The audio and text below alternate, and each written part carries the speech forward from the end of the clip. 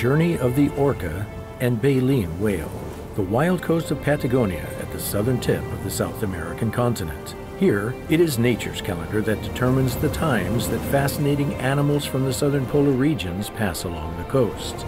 Marine animals from large whales to seals, sea lions, and orcas, as well as millions of pigeons, are among the regular seasonal visitors. There is hardly anywhere else on Earth where one can so closely observe and experience both the gruesome side of nature as well as the more charming and delightful times. Many of the animals come here to mate and raise their young before continuing their long voyages through the Atlantic and other oceans of the world.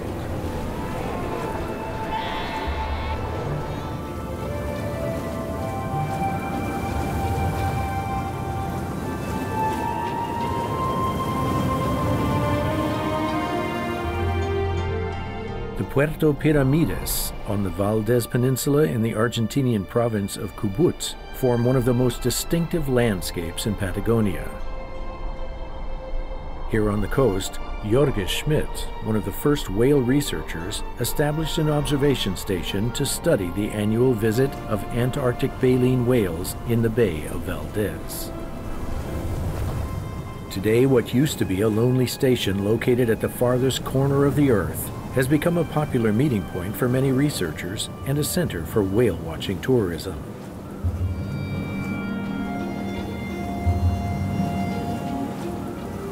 The nature lover tours are limited and provide the state with funds to cover the costs of actively protecting the animals.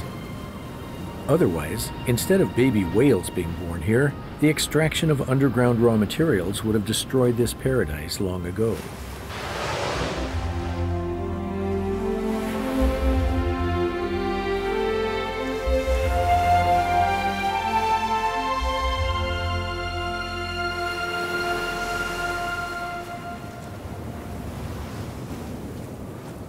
The young whales are nursed by their mothers for 3 months until they are strong enough to survive the long journey to the Antarctic. Baby whales develop the final multiple fat layers under their skin gradually. At this stage in its growth, we can't really tell for certain whether this young albino whale is really just enjoying snuggling with his mama or not.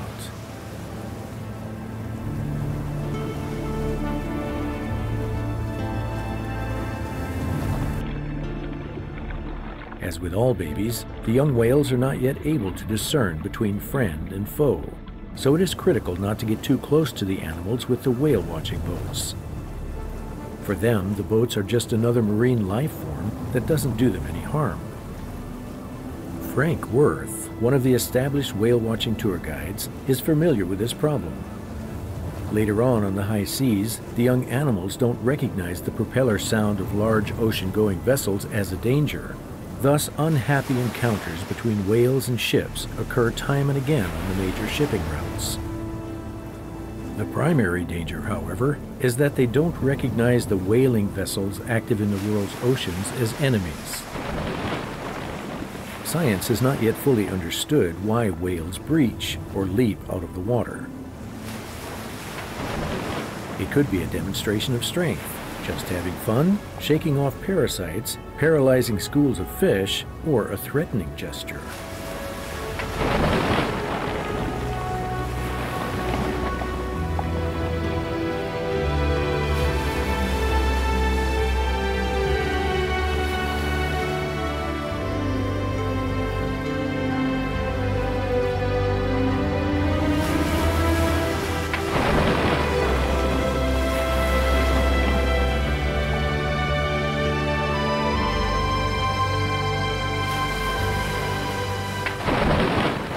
For the nature filmmaker, the reason for the behavior is nearly beside the point. It is simply fascinating to experience this natural spectacle and to be able to capture it on camera. The whales will often breed several times in succession. At another location, one humpbacked whale is said to have performed this feat 130 times in a row. A whale uses a lot of energy for that kind of activity.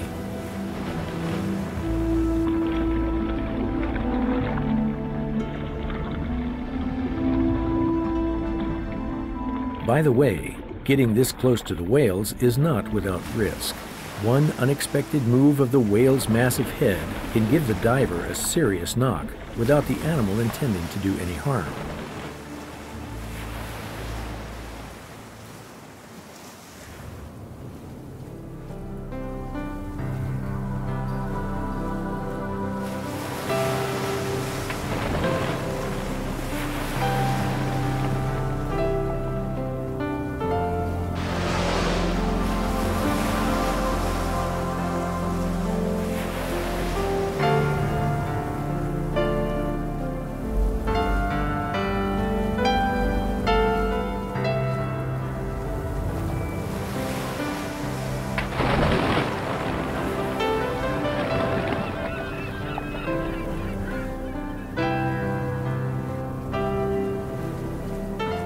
At night, krill rises from the ocean depths toward the surface.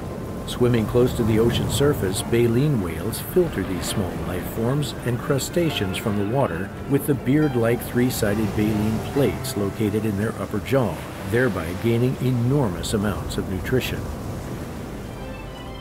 It is amazing that the energy they gain in this way is not only sufficient for their normal function, but that it also allows them to grow to their gigantic physical size.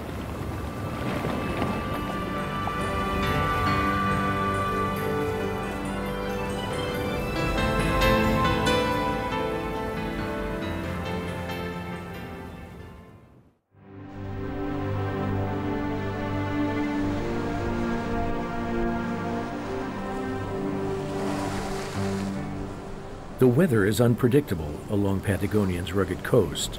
Perfect one day, the next day the seas can be so rough that there is no way for us to even think about filming on the water.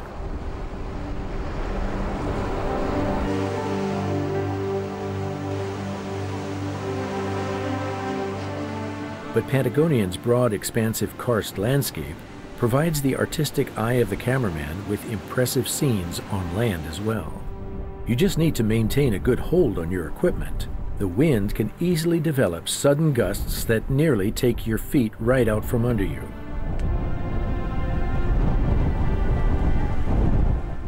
Almost constant winds carry sand across the land, creating wandering dunes. The dunes can cover the vegetation for several decades and sometimes even centuries, and then move on to eventually expose it again. This, by the way, is how most roads look in this uninhabited landscape. As desolate and formidable nature might look from a human standpoint, the animal kingdom adapts to this environment. The fox does not go hungry here. Tasty armadillos are available in abundance, for example.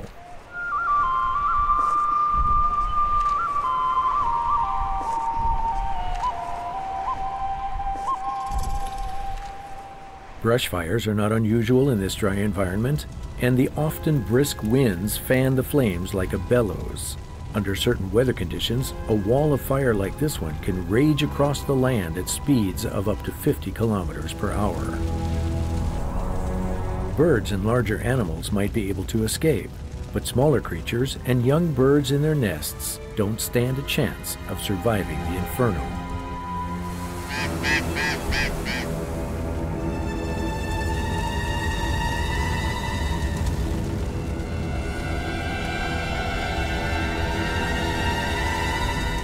The fire has a cleansing effect on the land and provides scavengers with a feast of grilled carrion.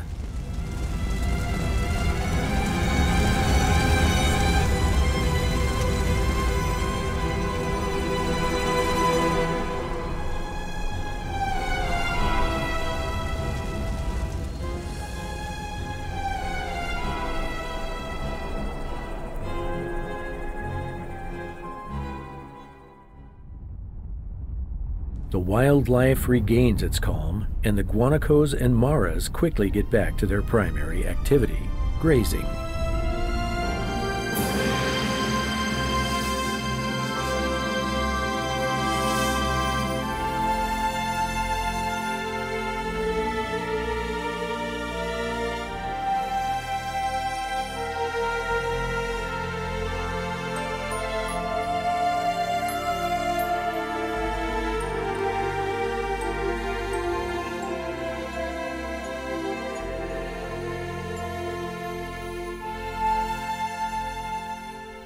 They share their territory with the greater rhea, a flightless bird related to the African ostrich or the Australian emu.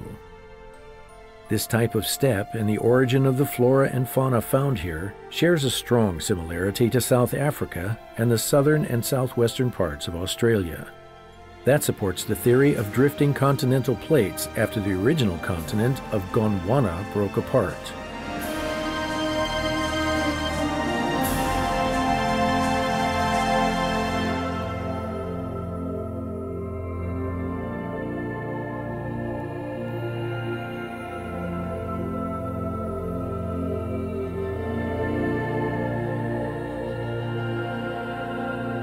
In Punta Tombo, we observe the peaceful and almost cute coexistence between the species. The guanacos like to visit the Magellan penguin colonies. The little guys have nothing to fear from the large four-legged creatures. The armadillos are a different story. They head straight for the penguin caves. Their goal is to get at the tasty penguin eggs. But somehow they must have missed the course on penguin breeding in armadillo school. Penguins don't lay eggs at this time of year. But with a bit of luck, they might find unhatched eggs from the last breeding season, or dead chicks as they dig around in the soil.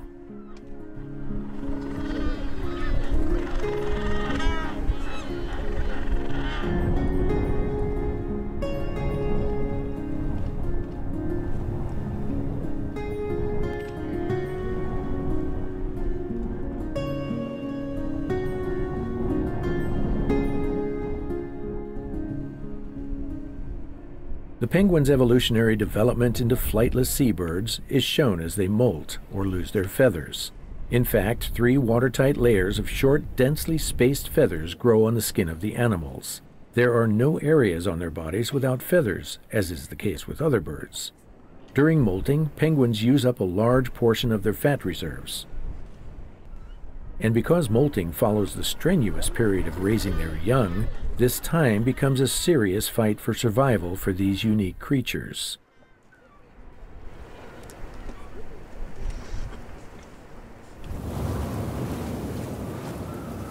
The weather has calmed down, and we are able to get a bird's-eye overview of the world spread out below us.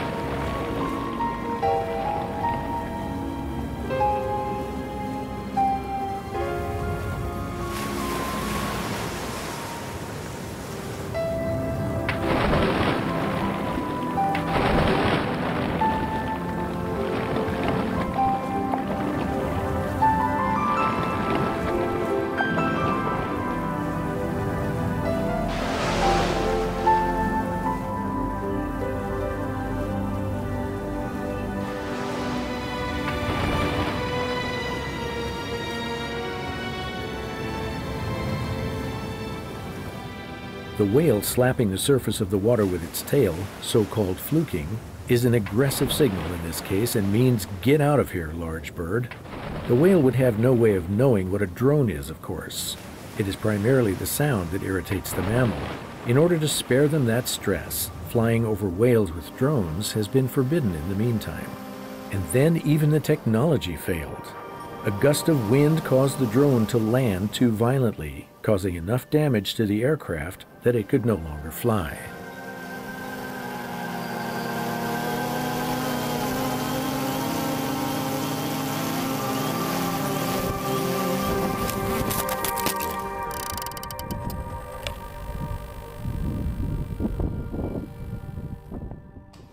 But our colleague is a gifted handyman and is able to repair the unit.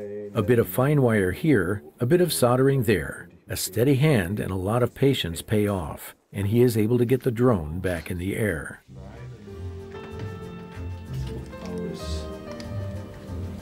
Wo habe ich noch Stecker?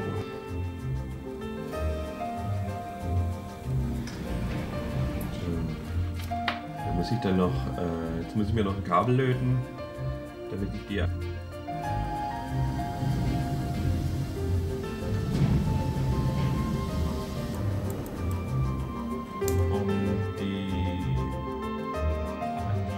GoPro ja an den Monitor anzuschließen.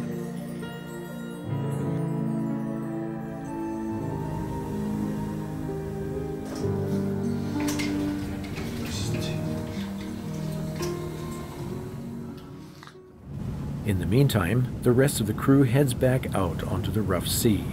And we have an audience, the penguins, or shall we call them voyeurs.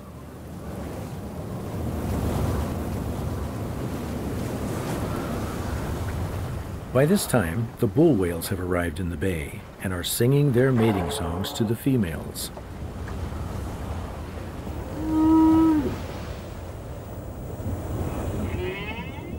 Marine biologists assume that even genetic information is communicated in the songs, and that the females are attracted to the bull that will give their young the best genes. Then she allows the male to mate with her.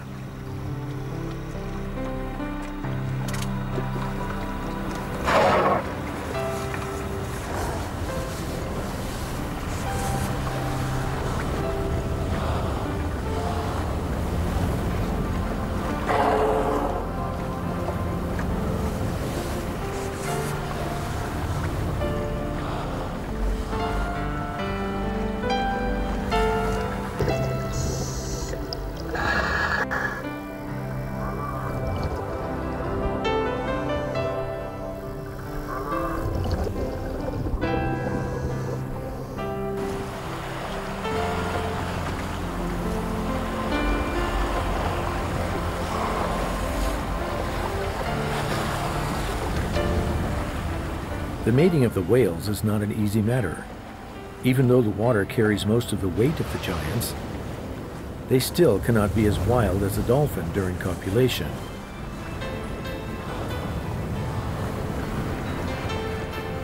When the genetically best suited mating partner has been established, the bull turns over on his back and the female lays herself over him,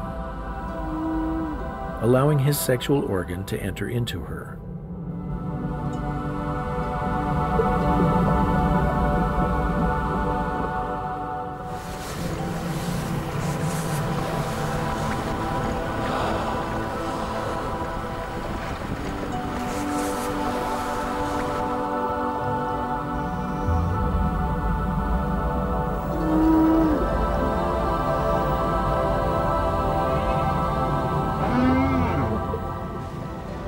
This mating dance of the whale has rarely been captured on camera. The cameraman takes a great personal risk to film this tender procreative moment between two giants the size of submarines.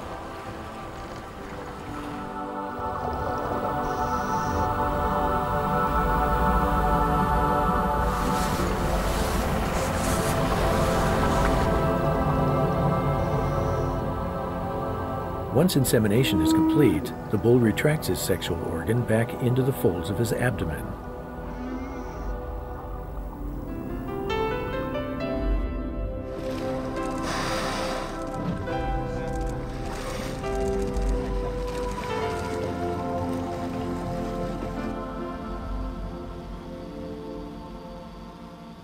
Well, look at that. Our giant electronic bumblebee is in the air again. But its bird's eye view suggests that there is more going on than a tender mating encounter of the visitors from the South Pole. on the long inlet of Caleta Valdez, southern elephant seals gather to mate, bear their young, and enjoy sunbathing on the beach. For most of the rest of the year, the elephant seals spend their time alone. For the orcas, this means waiting until the first young animals make their way into the water. They patrol along the beaches, waiting patiently. Adult elephant seals are too big and too aggressive for the intelligent killer whales, and patience is the most important characteristic of a good hunter.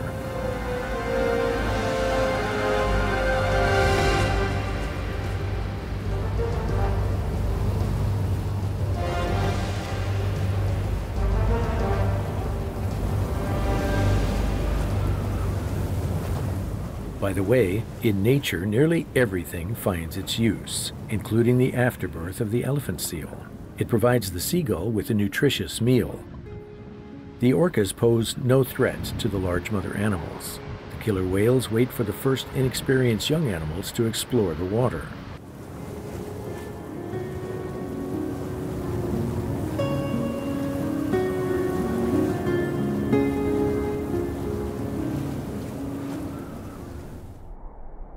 We take advantage of the time to visit one of Patagonian's spectacular national memorials, the petrified forests of Sarmiento.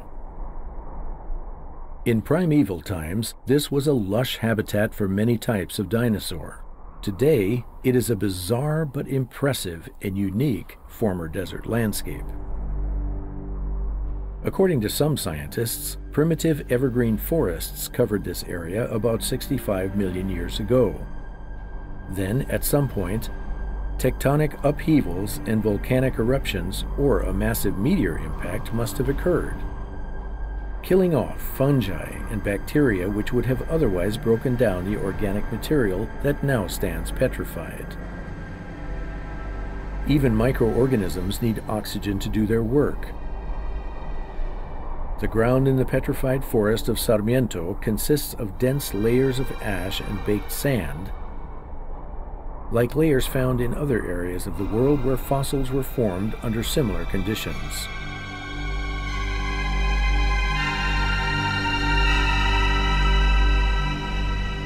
Photosynthesis, which produces oxygen, is not possible under these conditions. The many preserved petrified trees allow paleontologists to draw conclusions about plants that existed at a time long before mankind would be expected to have even existed. So what the layman sees as a breathtaking karst landscape is like a chapter in the history book of Earth's natural organisms for the expert.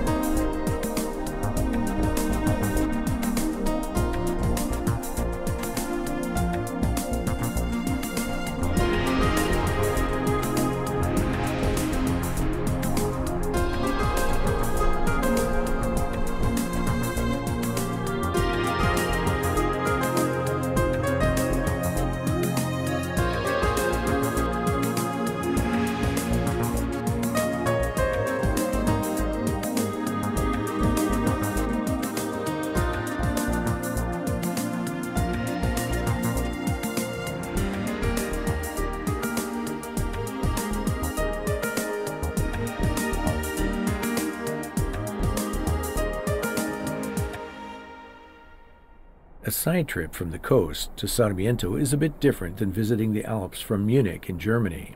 In Patagonia, which is 9 times as big as Austria on the Argentinian side alone, distances take on a whole new meaning.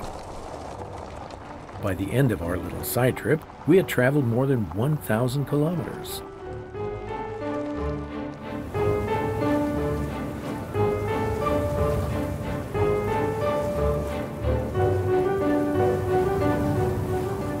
Colonies of rockhopper penguins also find a home along the rugged coast with its many small inlets and rocky islands. It is breeding season, and the couples are busy preparing their nests. Rockhopper penguins belong to the crested penguin family, so called because of the feathered crest on their heads. As the smallest of their kind, they grow to a height of only half a meter. In spite of their small size, they are relatively aggressive and defend their nest against any attacker. In their communal behavior, they treat one another very lovingly. Breeding season begins early October. The males arrive at the nesting grounds first. A few days later, the females arrive. Unfortunately, the population has been falling dramatically over the past 30 years. The reason is that even krill, the major source of nutrition for the rockhopper penguins, is being overfished in the meantime. That has hit the colonies on the Falkland Islands particularly hard. A good 88% of the animals originally counted there have been lost. Without sufficient food, the animals are not able to build up the necessary fat reserves to carry them through the long breeding period and the following molting process, and they die.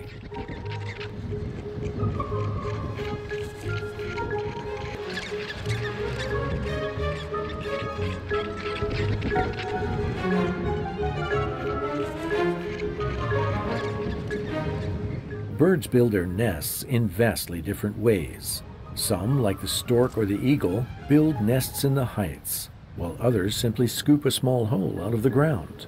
That is the way of the penguin. A small indentation in the cliff, which they can pad with a bit of moss and other bits of vegetation or even seaweed, is enough for the rockhopper penguin. Here they brood on the eggs in 3 shifts per day, one together and the other 2 alternatively. That gives the other partner time to feed.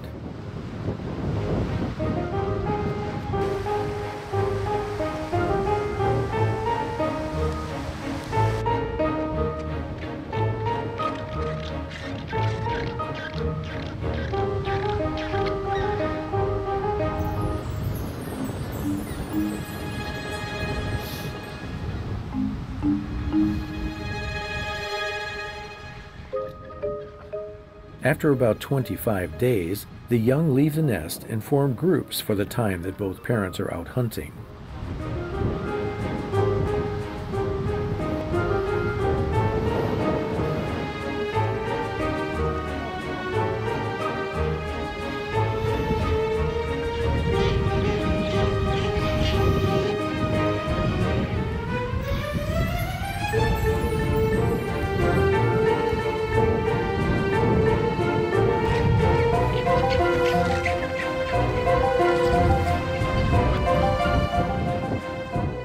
The size of the breeding colonies depends on the landscape.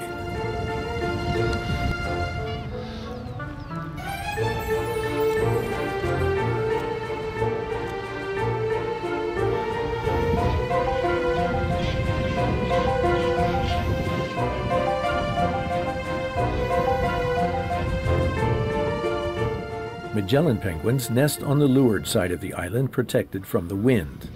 Enough sand has washed up here for them to dig holes that provide a bit of protection from predators and the summer heat. And it seems to be about that time. Some have obviously already begun to brood on their eggs.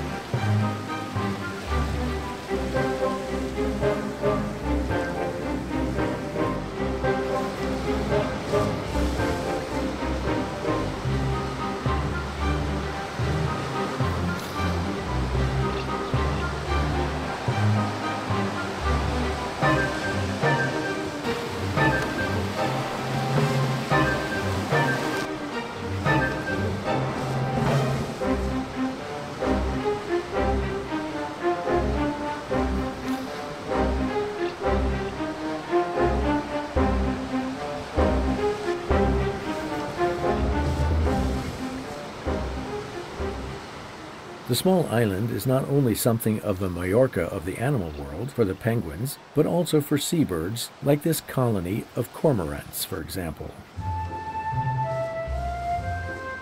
The cormorant nests look like small cakes built with sand and layered with the massively abundant bird-dropping guano.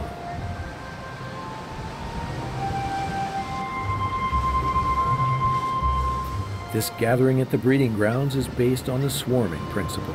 For attackers from the air, it seems to be a single organism.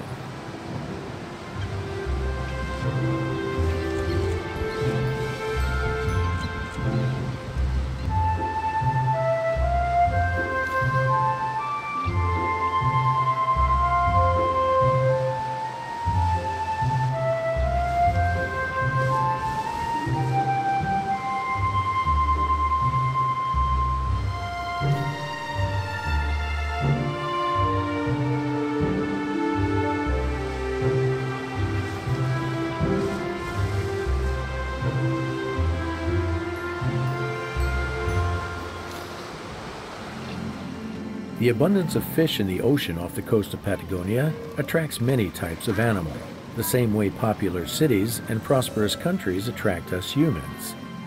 And there, where life is good, it makes good sense to produce offspring and raise them.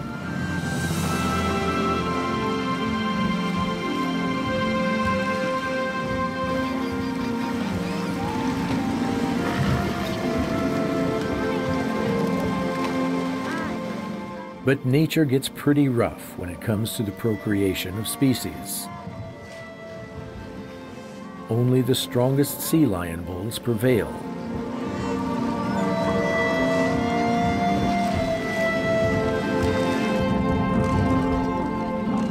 The battles between these strong creatures are intense, and they give no quarter for the sake of the younger bulls.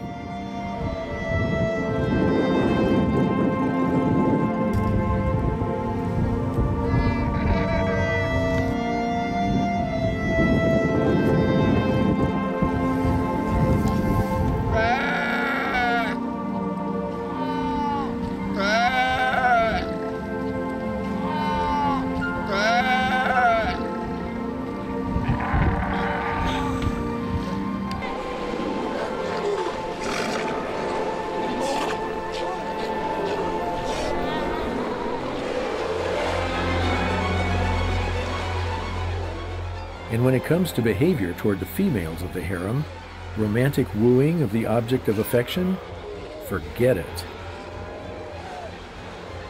The females of the harem respond to the procreation instinct, but mating with such a rough individual is certainly no fun.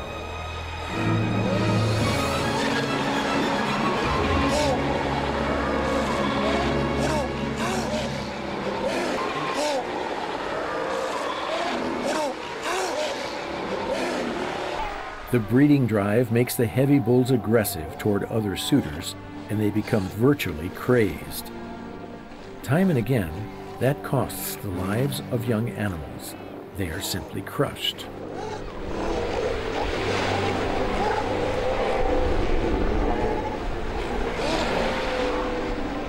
The love-crazed fights among the bulls, however, is not the greatest danger facing the young animals. That is lurking for them in the ocean.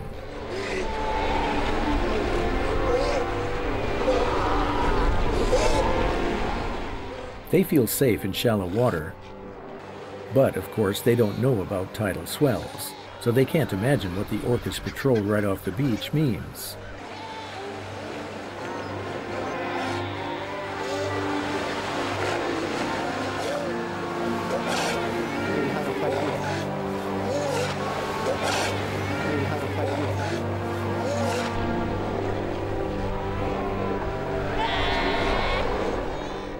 The highly intelligent killer whales wait for a particularly large tidal swell, such as those that occur at full moon. At those times, even the water a few meters offshore is deep enough for them to get to their prey, the young seals.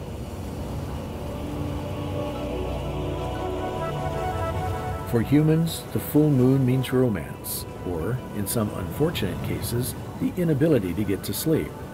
For the seals and sea lions along the coast of Patagonia, it means the countdown to merciless hunting scenes.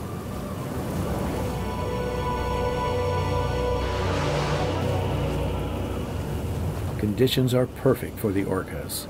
The weather has taken a turn for the worse and the surf is high.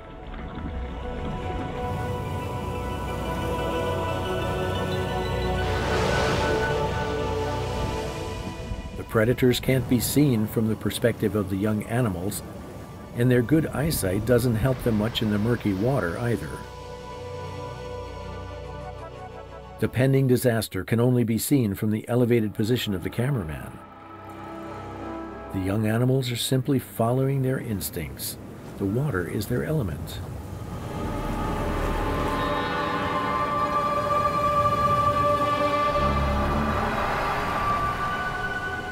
The orcas proceed carefully, waiting for the right wave.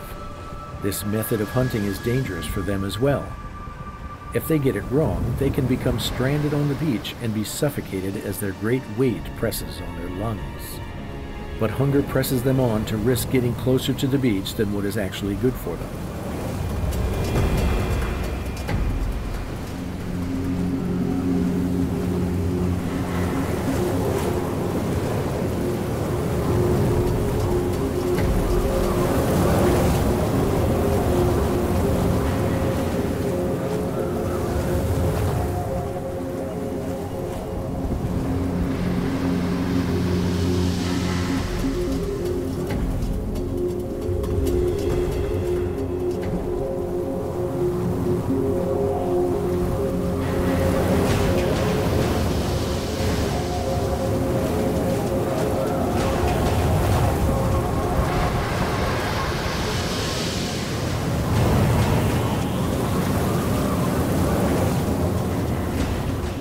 Several unsuccessful attacks, the orca succeeds.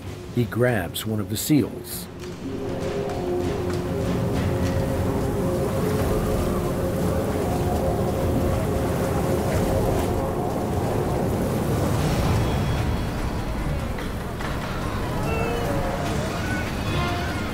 But what causes the young animals to keep going back into the water in spite of the obvious danger? It is their instinct and the typical inexperience and naivete of youth. We are familiar with that phenomenon in our own children and youth. Recognizing and avoiding danger is a matter of experience.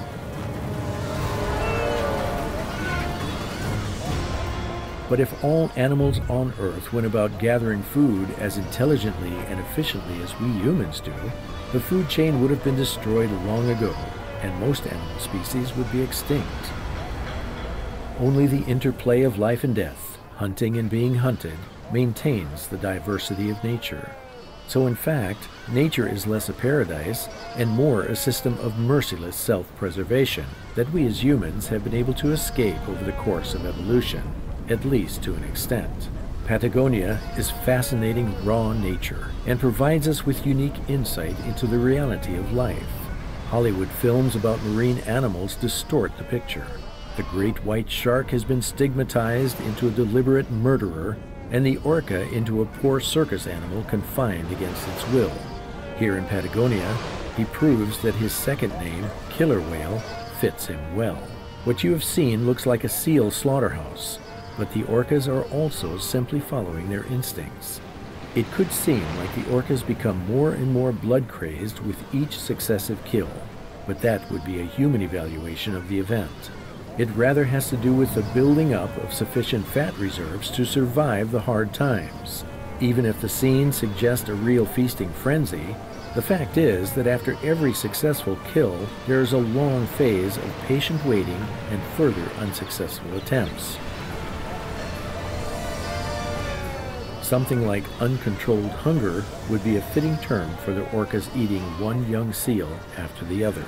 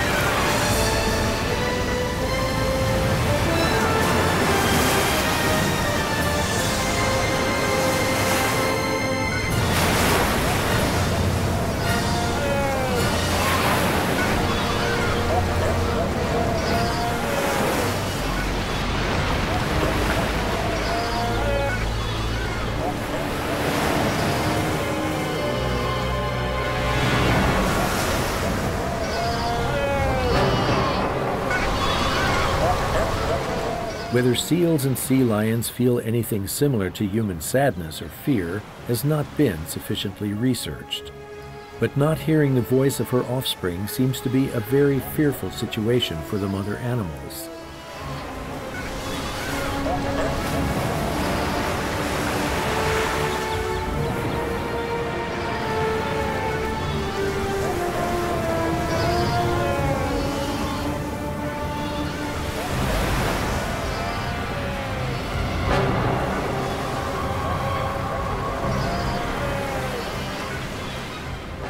This sea lion mother and her cub have obviously survived today's orca attack.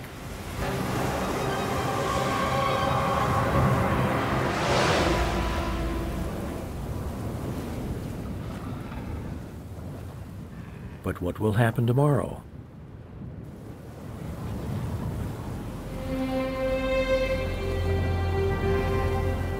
Patagonian's coasts are wild and primeval.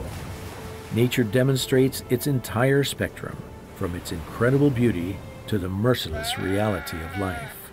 Returning from here to our civilized world makes it easier to deal with the shortcoming of our daily lives. That is just the way it is.